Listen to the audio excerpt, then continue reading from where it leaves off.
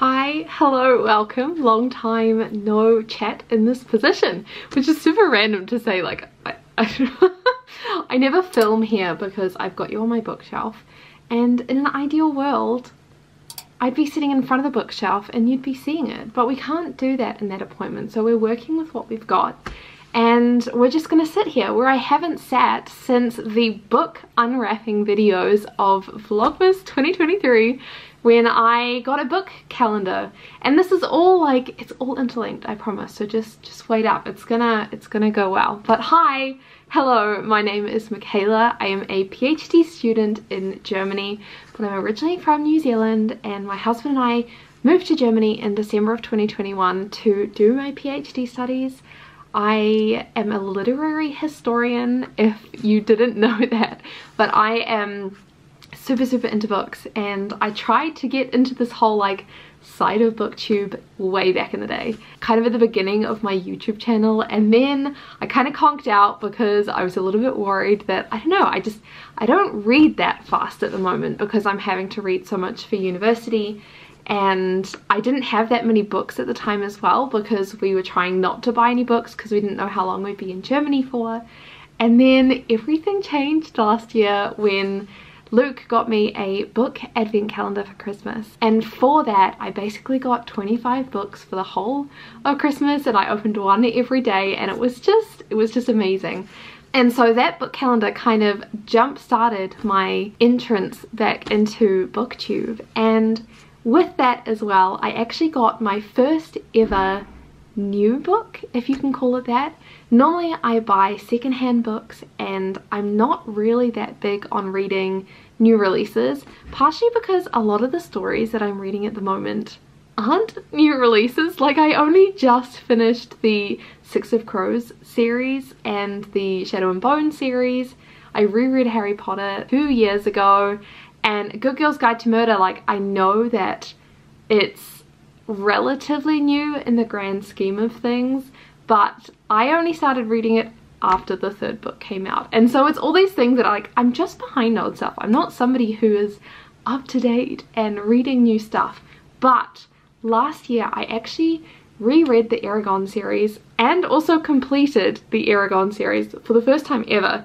I had previously read the first 3 books, and then I don't know what happened, but I never read the 4th book. I remember like bits and pieces of most of the 3rd book, and then I didn't really remember how the 3rd book ended. And then the 4th book I just didn't read, and I don't know why. I know he had it because my brother read it and he owned the whole series, but I just never read it. Anyway, last year when I was going through my whole audiobook phase, because I was finding I was reading so much at university and I was getting really exhausted by just staring at either screens or just words on a page, that I just felt like I couldn't read anymore. And so I got into this audiobook phase and I reread the whole Eragon series, and it was amazing. It was just, it made me cry at the end, honestly. I think because it's just been so many years of me thinking about that series and just not knowing how it ended, to finally come to the ending was such like a, I don't know, it was one of those things where it was like you almost don't want to finish it because you don't want to know how it ends.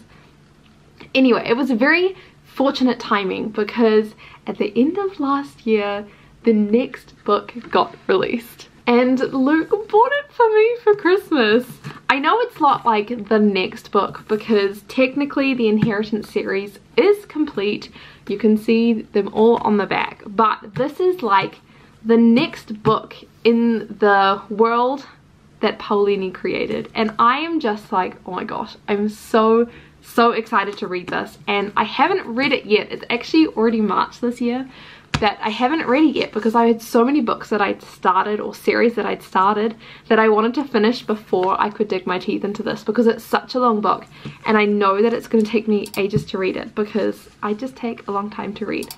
And so in saying all of that, what I've wanted to do for the longest time on booktube is a reading vlog, but I'm never reading like up and coming books or new releases, and so I feel like doing a reading vlog of a book that came out years ago, like I don't know, it just feels kind of wrong or strange, or I don't know. But what I thought I could do is, this is the first new release book that I will be reading, and I thought that I'd take it as an opportunity to get into the book reading world. It is today the 5th of March, and so we'll see how long this video takes me. I have no idea, but I'm going to try and do as much as I can. I'm going to read, and maybe either at the end of each chapter or at the end of each section, I don't know, I'm going to explain my thoughts and see how I'm going. I am going to say right now that there are going to be spoilers in this video, and so if you don't want spoilers, you probably shouldn't watch this video. But if you do want spoilers, if you've read it, if you don't mind, like, come along for the journey. I'm so excited. It's going to be amazing. And hopefully by the end of this video I'll be finishing this in my new apartment, because I'm moving in 2 weeks and I'm planning on setting up like a little reading nook, because I don't have one here, and I'm hoping that I can have like a little chair, like sofa chair thing in front of a bookcase, and it can be all like pretty and like reading and aesthetic and everything. So hopefully this video has a lot of changes, but either way, thank you for coming along. I hope that you enjoyed this video, and let's start reading this book.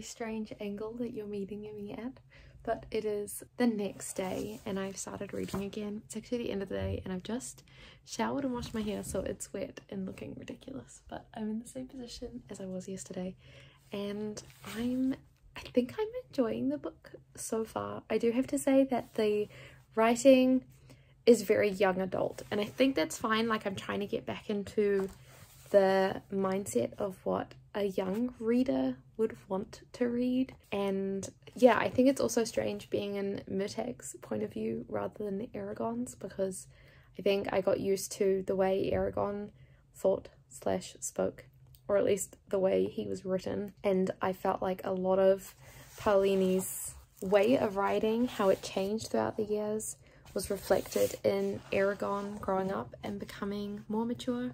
And I felt like Paulini's writing was happening at the same time. And so it's really strange to go to MURTAGH and feel like that has gone backwards. But it might just be because MURTAGH is a different point of view, and maybe he's trying to write him young, because I feel like he's emotionally quite stunted because of what he's been through. So I don't know, I'm basically, all that is to say is that I feel like I'm getting used to the point of view. But it's super interesting. We basically pick up, I think, a couple of months later. I'm assuming it's a couple of months later. He doesn't know that Eragon's gone. Spoiler if you haven't read the last one, but you should have if you're watching this video. He doesn't know that Eragon's gone, or at least it doesn't seem like he knows. And he's basically looking for information on something. And so he has gone to Canon, I think that's how you pronounce it. I did the last few books as audiobooks, and so I'm basically thinking of the pronunciations as how it was said in the audiobook. But basically he's looking for something. It seems like there is this like stones coming up that have some magical power, and it's not a good thing. And so he's trying to figure out where they're located and where they're coming up, and therefore why they're coming up. So he's gone to Canon to meet with somebody, and they ended up in a big brawl fight, and the person died. He doesn't know how, and so he's now trying to escape. So that's kind of all that's happened. I know there's not much of an explanation, but kind of my thoughts so far, and yeah.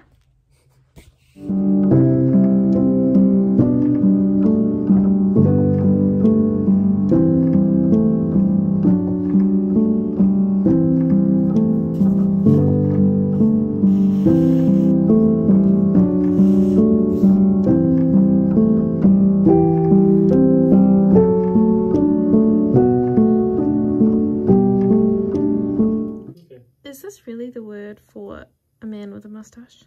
Mustachioed? I've never heard this before. I thought you just said a mustached? Mustached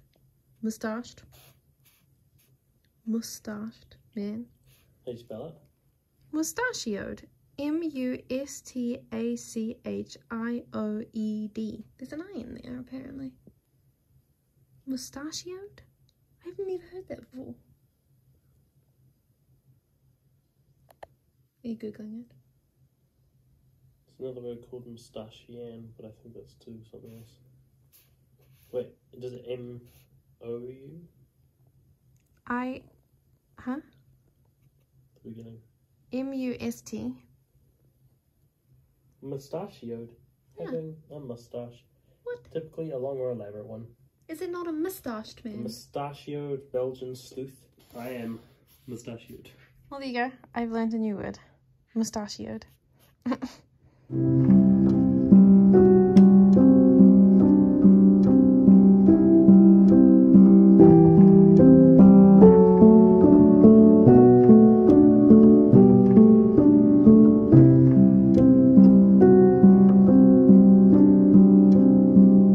Hi. It's obviously later now.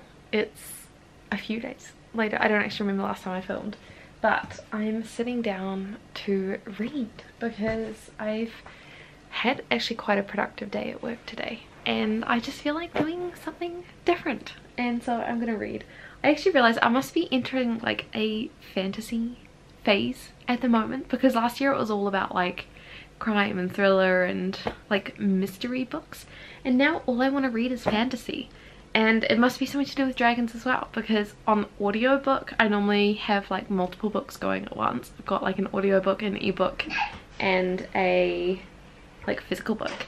And the physical book I've got going at the moment is obviously MURTAGH. You're reading that with me. And the ebook I've got going is Fourth Wing. I'm gonna be honest, I always forget what it's called. I keep going to call it Iron Flame, but I think that's the second book. So I got that going, and then as an ebook I've got a Brandon Sanderson book. So like it's all fantasy at the moment, which is not bad. I'm very happy that I'm re-entering my fantasy phase. But just to talk about this book, I am 95 pages in. It's relatively big font. I'm enjoying it so far actually. MURTAGH is on his way to Gilead. I was gonna say actually, and then I forgot to, but I'm enjoying that it's split up into, let me see if I can hold this up. It's split into like sections, and at the end of each section it's kind of when he gets to a new big city. At least that's the trend so far. The first one was Canon, this one's Gilead, and then it's got like lovely artwork, so I'm really enjoying that at the moment. I'm underlining quite a lot because I feel like every now and then there's just like a really good line, and let me actually see if I can. So like the other day I underlined this, I think I filmed it, but I feel like the writing feels very young adult, and that was one of my criticisms for when I was reading Eragon, was that you've got to go in knowing that it's very, very young adult, and I think sometimes I forget that when I'm reading books. And I also really, really hate the fake British tone. I don't know what it's called. I know it's called some like anachronistic Victorian or something, where it's like how we imagine they would speak. And so the overall tone of this book I'm not loving, even though I'm loving like the actual concept of the book itself.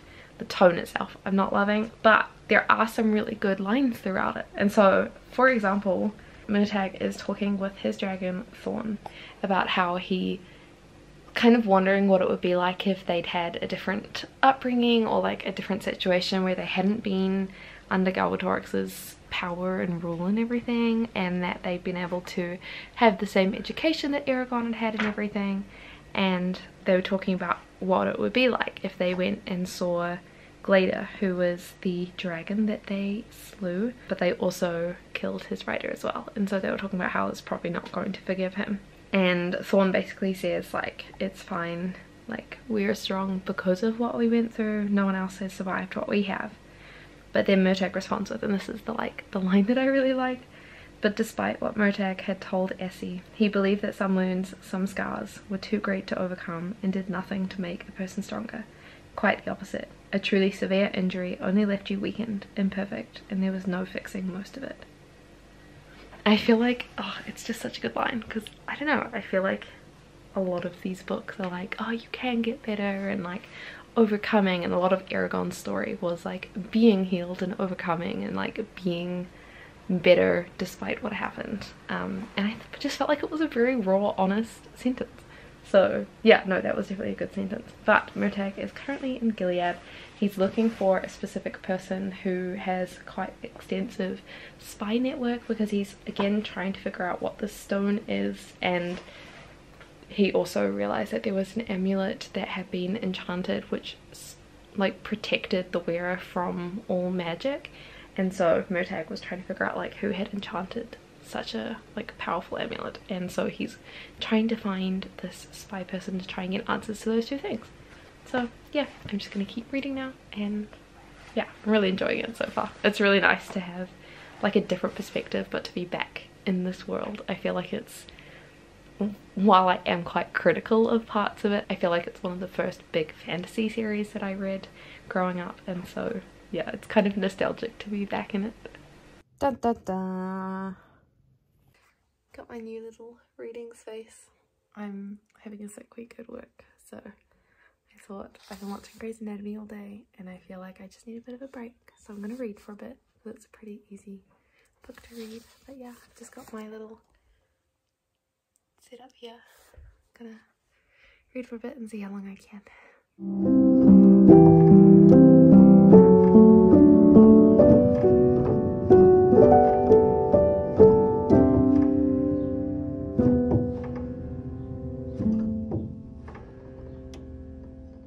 Hi. Oh my gosh, I sound sick, so I'm gonna keep this quick, but I'm reading MURTAGH, and I don't actually remember the last time I did an update, so I thought I would do that super quick before I keep reading. I'm really enjoying being back in the world, and it's really cool reading what feels so clearly Allegasia. Like, I don't know if he's written any other series, but he writes this so well, and even though it's been a long time since he finished the Aragon series, it feels like you've just stepped back into the same world, which is really cool. And I think it just took me a while to get back into the feel of his writing, which is why I was so critical of it at the beginning. Like, it felt very, like, I don't know, young adult, but very young adult. And I don't think it is so much. I think it's just part of the way he's world building and the way people think and the way people act to stuff. Like, I think it's either the way he writes or it's quite purposeful. Well, I was gonna sneeze. But it feels like it works, if that makes sense. So I'm getting used to it. But basically, he's gone to Gilead. I think that's the last thing I said, was that he was on his way to Gilead. And he has gone to Gilead, and he's met with he went to go meet with someone in the Queen's service who is like a secret keeper. So they're in intelligence and they're very good at keeping secrets, and he knew her from before. And so he sent off what he thought was a coded message or whatever, and it got intercepted by a werecat.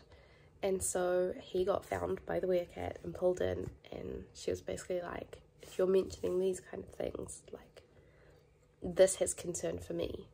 And so they basically struck a deal where she had answers for him, but in return she wanted something from him. And so basically werecats have gone missing in the city, and so she wanted him to find out who it was and save the one that had gone missing last, who they think was still alive. And so he had, in order to do that, he had to join the guard. But in order to join the guard quickly, he had to kill an enchanted fish that turns out had been enchanted by Durza back in the day, from Durza from the first book in the Aragon series. And so it was this whole thing. He ended up killing the fish and getting into the guard, and I'm at the point where he's just done his first full day in the guard, and he's going to go find the werecat now.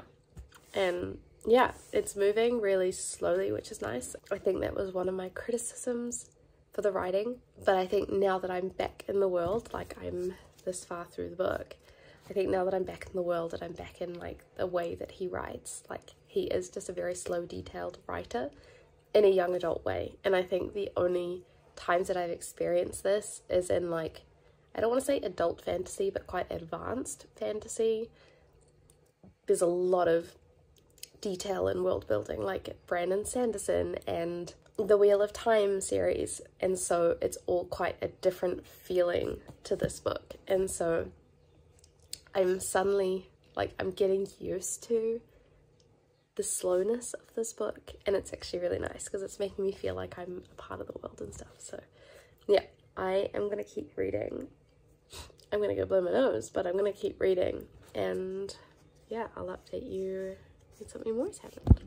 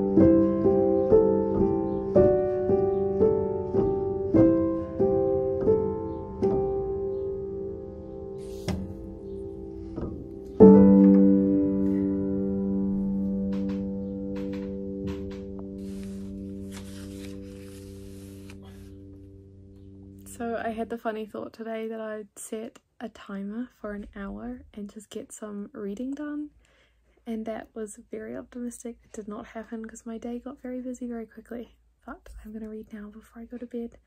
I'm still going with MURTAGH. I haven't explained where I'm up to, but I will do so tomorrow, and I'm saying this so that it happens.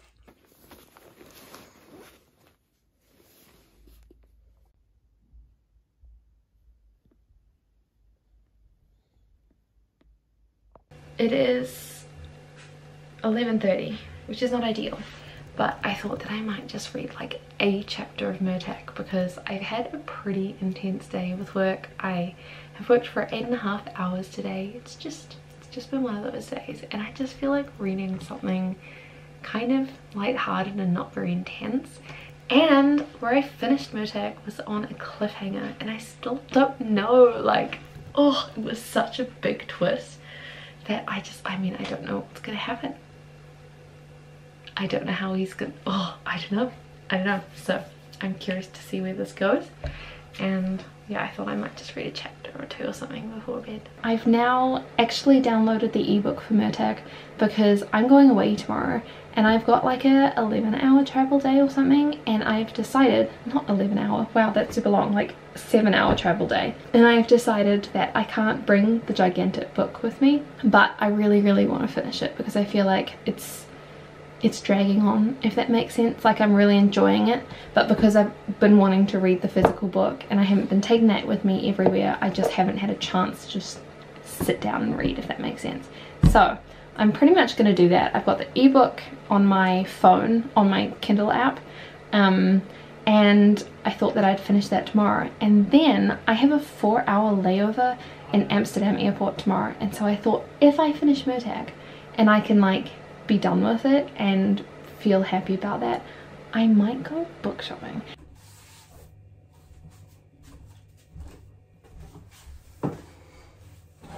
Hi. It is the 8th of September, so it's almost 5 months to the day since I started this book, because I started it on the 5th of March, and it's been a while. It's been a while. I'm going to be honest, I had to look up my GoodReads review again for this book because I finished this in July.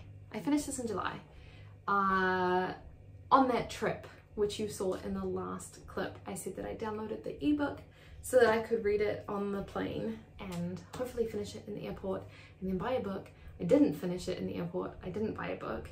I actually only finished it on the way back home after that trip, and I think because I read the last, like, I don't know, that much is when I bought the ebook, because I'd read the last that much as an ebook, and I read it so quickly after having read the rest of the book very slowly. I didn't actually really remember what happened. And so I did have a quick flick through just now to figure out like what happened, and I'm here to give my final review. This has been a long time coming. When I started this video saying, oh, I hope that I'll start this in my new apartment and I'll have a little reading nook and all this kind of stuff. I did start it in my new apartment. I did have a reading nook that you saw in one of the videos. I do have a bookshelf behind me now, but I did not expect it to be this long in finishing the book. So I think the last thing that I updated you on was him turning up to, is it Bashel? That's how I've been pronouncing it. I realized there's actually a pronunciation guide at the end of this book, which I didn't realize while I was reading it. Does it actually have the names? Bashel. Yeah, okay, I had it right. So he turns up to Bashel, who is the witch who's been making those amulets that I was talking about and the stones and all of this kind of stuff. And the cliffhanger that I left you on was that she had called him her son. And I know the way that Paolini was setting it up was that this was actually going to be his mother, who's also Eragon's mother, and long lost mother, like we thought she was dead, but she's not kind of thing. It's not. I was caught in by the cliffhanger, and she is not his mother, but she just calls everyone her children because her whole thing is that she is the leader of this new world and age, and she's the speaker, and she's the one that has connection to the creator of all things and blah blah blah. So that is where I left you off. After that, it's very, very, very slow, and a lot of things happen that I am quite surprised about, in the sense that he turns up and he's like, look, we'll just stick around for like 2 days just to figure out what it is that she's doing, and then we'll leave. MURTAGH and Thorn decide upon that, but then during that time she puts them under a spell, and they pretty much enter the same imprisonment that they had with Galbatorix, and it shocked me because I guess what he was trying to do is create this cycle in MURTAGH's life possibly, but it just didn't seem plausible, if that makes sense. Like, the reason he got caught by the spell is because he didn't fight as well as he could have, or as well as he was famed to fight, which was weird because all throughout the Eragon series he was an insane swordsman and fighter, and he had this strength and he had this agility, and it seemed like in this book it just didn't exist anymore, and so many things that shouldn't have happened did happen that it just didn't feel very believable. Anyway, he ends up in this like fog servitude thing, which he ends up breaking out of with the help of one of the servants, and then leads this revolution against Bashel, and then they have this whole face down and everything, and he ends up, I think he ends up killing her, but almost killing himself in the process, and then Thorn comes and saves him, and he gets taken back to, I want to call it, what's the new name of it? I don't know, the capital city where Nessuada is. They changed the name of it, but I can't remember. I can't remember where it is. Anyway, and then he has a reunion with Nessuada, and she asks him to stay, and yeah, I know I'm going through this very quickly, but I feel like it is emphasizing my opinions on the book, unfortunately. I really, really enjoyed being back in the world, but I still have a problem with the way that he is writing, and I just don't love it. I was editing the beginning of this video and I realized that I kept saying read like a young adult book, and I realized that it didn't actually feel like it read like a young adult book.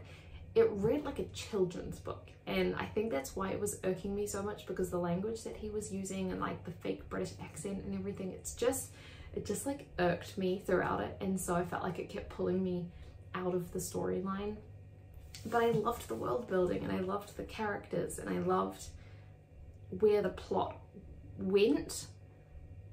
It just felt too long for the lack of detail, if that makes sense. So while I loved the book, I do feel like I was never fully engaged in it, which probably didn't help that I was reading it so slowly, but at the same time I read like the last quarter in 4 hours. It was very, very quick in comparison to the like 3 months that I'd spent on the previous part of the book, and I didn't really remember it much, and it didn't really feel like anything was super captivating, or yeah, I don't know, it was a little tiny bit disappointing after how the 4th Eragon book ended, which I felt like was Paulini's culmination of his 4 books of writing, and I think he published the first book when he was 16 or something ridiculous, and so you really grew up with him as his writing style developed, and I felt like the 4th book of Eragon was the culmination of that, and then it really felt like it was regressed with this book, which was kind of disappointing.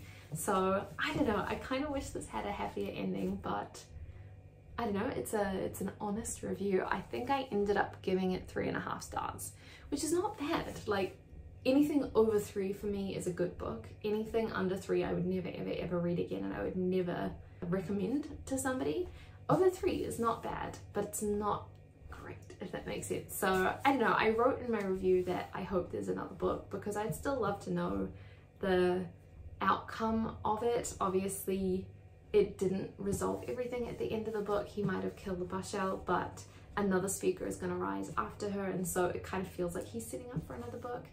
But yeah, I don't know what else to say. Basically, I enjoyed doing a reading vlog, I have to say. I know it wasn't super long. I was really worried it was going to be like an hour. I'm very glad it's not an hour or anything, but I enjoyed doing it. I felt like it helped keep everything fresh in my mind, because I'd explain what would happen. So if you did like this kind of video, let me know. I know it's got spoilers, so it'll be very specific to people who've read the book or want a summary of the book without having read it themselves, and I could definitely do another one. But thank you for watching. I hope that you enjoyed this, and I will see you with another video very soon. I'm definitely getting back into the swing of things. I was very busy writing my own book, and so it took a while, but I'm finally back in the swing of things, and I'm reading again, and I'm listening to more audiobooks, and yeah, so there'll be more videos coming up very soon, and yeah, have a good rest of your day, and I'll see you very soon. Bye!